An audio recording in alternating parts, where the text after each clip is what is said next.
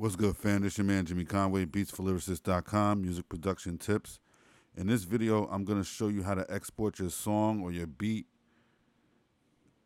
into a waveform, and I'm going to show you how to separate them into separate tracks. So I'm going to show you how to separate your kick from your snare, from your hi-hat, from your samples, from your bass, from your melody, from your whatever you got in the track, so you have separate tracks that you could mix down in another software like Ableton or Cubase or Pro Tools, Studio One, whatever you use. All right. So let's get started. First thing you want to do is have your song ready. I don't have a song ready. I'm gonna keep it funky with you.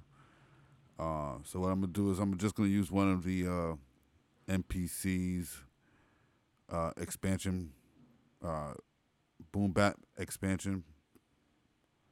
I'm just pick anything. Pick anything. Let's go Ignite. All right. So let's see. Okay. So I'm gonna show you how to save this as a wave file, 2-track wave file. Then we're gonna show you how to save it as separate tracks. As you can see, in this beat, all of the sounds in bank A are used to compose this beat or this little instrumental. So I'm going to show you how to separate all your tracks so that you can mix them in another software. All right. This MPC doesn't have the a lot of the mixing tools that I like to mix and master in. So I usually go to another software to mix and master. So first thing you want to do is, let's say the beat is done. My beat is done here. It's just a little 4-bar pattern.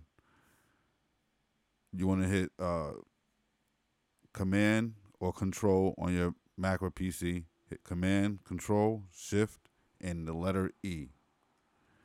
That'll bring you to the export or how the audio mix down is. So as you can see, I have a 4-bar audio length right here. The tail, if you have a sound, let's say for instance, your beat's going and your last snare in the beat has a reverb on it. You don't want the exporting to cut the tail of the reverb off. You want that reverb to last so that people can hear the reverb, basically. So you want to adjust your tail to however long that reverb is. Set it to a healthy length just to, be sure. Okay. We're gonna export from the audio outputs my stereo outs, which is playing back from the beat here. We're gonna export as a wave file, 24-bit at 44.1, which is basically CD quality. Well, actually, CD quality is 16-bit 44.1, but 24-bit is a little bit higher quality. So hit export. I'm just going to export this to my desktop just so you can see, but you can export it to anywhere you want, basically. So let's go over here. Go to desktop. Create a new folder. I'm going to call it Ignite Test.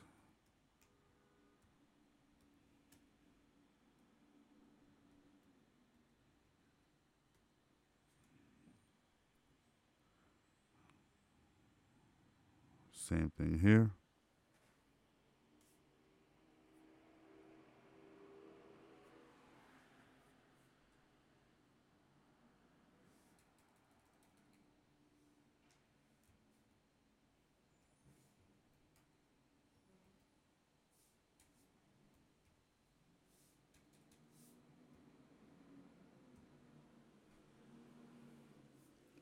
All right, so we're going to save this test file as ignite test.wave. All right. Boom. All right, so we should have a little 4-bar snippet. There's the folder that's saved. If I open it up, Ignite test, I could play a little snippet of it. I don't want to play too much. There you go, though. Now we're gonna play this. Now we're gonna separate the tracks so that you can, mix your tracks down individually. Let's close all this out. Okay, so the problem here is that although they are separated into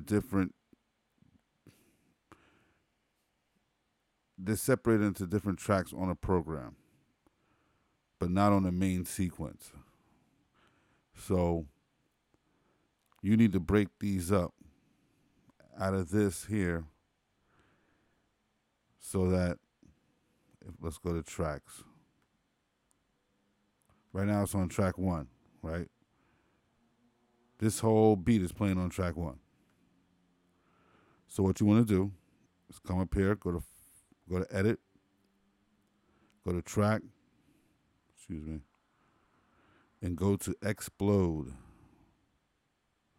Now, if I go here, all of my tracks are separated.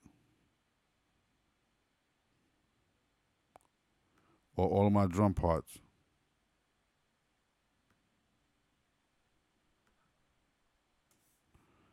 Let's solo this.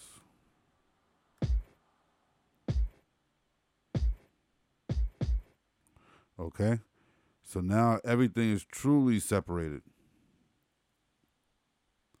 What we're going to do next is just go to File, go to Export, go to Audio Mixdown. We're going to leave everything the same here on the top, but down here we're going to go from stereo output to explode tracks. Now you can also do export your submixes too. If you just want to export, let's just say for example,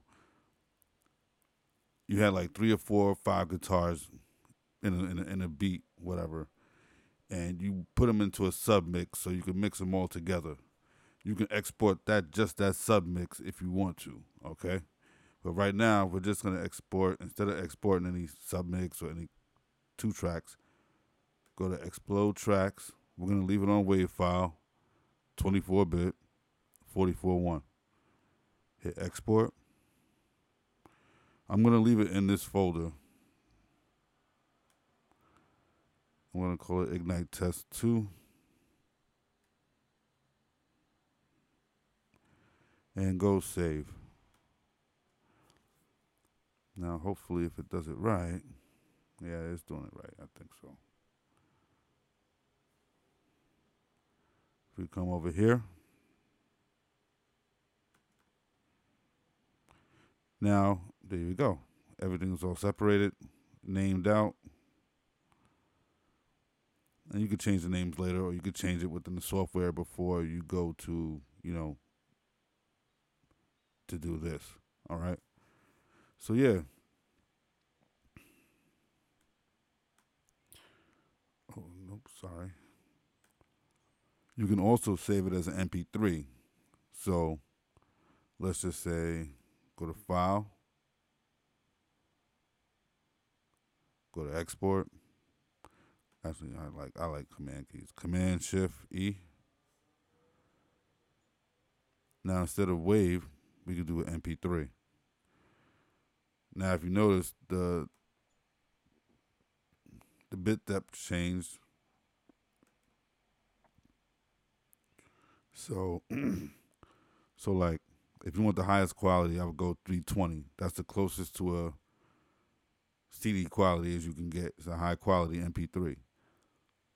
If you're sending it out to artists or whatever, you may want to experiment with a lower quality MP3 so they don't, run off with the best mix they can.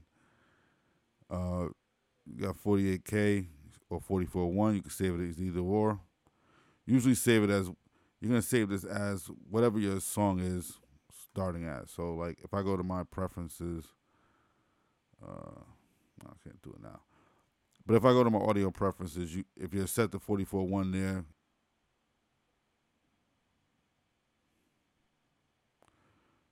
it changes from .wave to .mp3. I'm gonna put it in the same Ignite folder here. Hit save.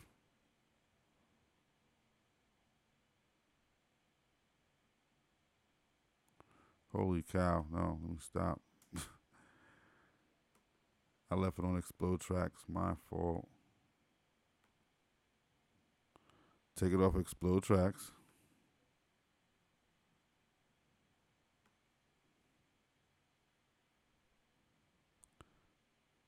Leave everything the same. Let's just bring the bit depth down a little bit. Yeah, I didn't want to do that.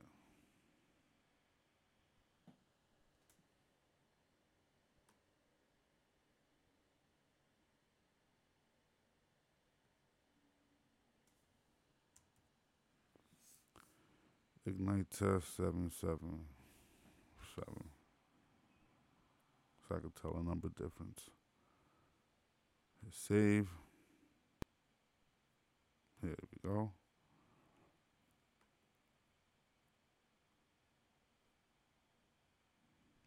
There we go. Ignite test wave. Ignite test 777.mp3.